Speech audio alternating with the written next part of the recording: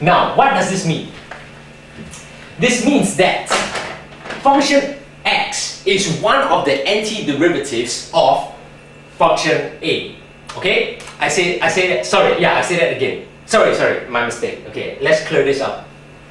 The function a is one of the antiderivatives of function x. Okay, yes. The function a is one of the antiderivatives of function x. Function x is the derivative of a, but a is one of the antiderivatives of function x. Now, I'm going to illustrate it this way, okay? But it's actually my method, but I think it's best for students to really understand what's going on, okay? So, you see, this is the process, right? This is the process we are concerned with, and this is a over here, okay? So, we take a, we differentiate it, we get function x. So, a is one of the antiderivatives of function x. However, notice that a can be a range of functions, okay? And when we differentiate them, we get function x. And that is why a is only one of them. A is only one of the antiderivatives of function x, because as you know that if a equals to x squared plus x plus 1, let's just say, this 1 over here, it can be 1, it can be 2, it can be 4. And when we differentiate that, we will get the same function, function x. So that's why a can take, loosely speaking, an amount of different forms. Okay, and the a that we are concerned with is only one of the antiderivatives of function x, because that, you know, when we differentiate, we can get function x. There can be another a, we differentiate that, we also get function x. So a is one of the antiderivatives of function x. Okay, and to clear that up, what they did was that they wrote this. Now, knowing that a is only one of the antiderivatives, what I'll do is that I'll write a, I will plus a big F over here. Our equals, so a is equals to a big F over there plus c, where, okay, this big F over here is any derivative of function x. Okay? I hope I made that clear. Okay, a is one of the antiderivatives of function x. It's a unique one. We are looking at a specific one. Just like how we are looking for a specific area. Okay? Just like how we are looking for a specific area. So we are looking for a specific function of a. Okay, and that's equals to any antiderivative of function x plus by c, where c would give us that unique function a that we are looking for. Okay, not to spend too much time on that.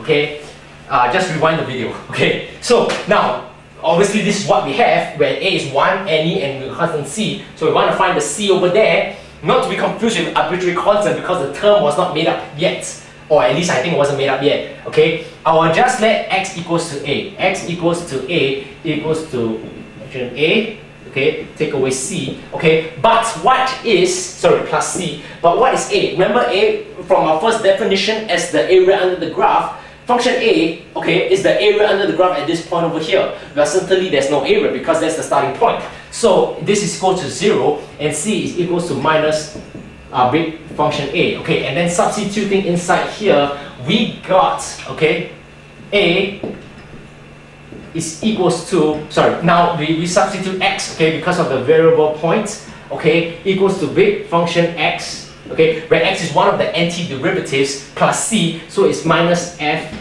big F a, because we established c equals to this over here. And what do we want to find? We want to find the area from a to b. We will let x equals to b, okay? X equals to b, we will get b, take away a, just as we have shown, and replacing the integral sign, okay, a to b of a certain function fx dx is equals to big fb, take away big fa, where the big F is one of the antiderivatives, equivalently to write that df dx is equals to function f. And this, I present to you, boys and girls, ladies and gentlemen, the fundamental theorem of calculus here. Okay. Now, let's just talk about the meaning of it. Why is it so important? It's important because it allows us to reduce the problem of finding the sums, okay, to finding the antiderivatives.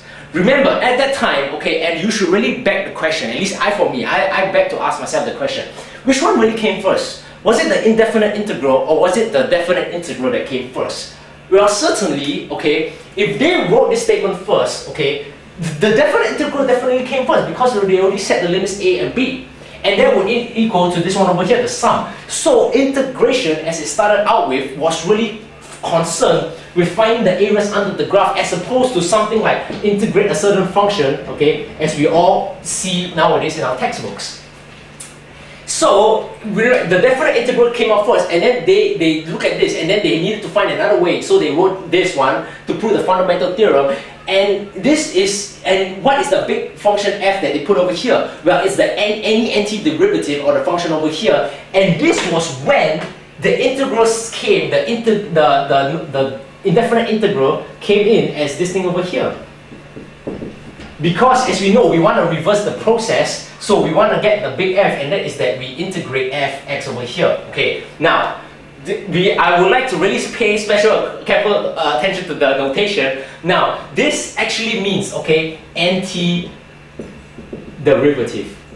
Okay, and it doesn't really mean integrate, or at least integration, because the process here is finding antiderivatives. Okay, however, for 300 years, we've been using this notation, so we should stick with us sometime. There was one person that tried to introduce antiderivative function, but his book disappeared before yesterday's newspaper, okay? So, there we go, the fundamental theorem of calculus, okay? Which states that for us to find a definite integral, we need to find antiderivatives. And because it's convention for the last 300 years to write antiderivative as integrate, okay, that's why we write it this way. Okay, but bearing in mind that the fundamental theorem of calculus is such as like this, finding the definite integral. Okay, I hope I did a pretty decent job, and I hope you enjoyed it. Thanks.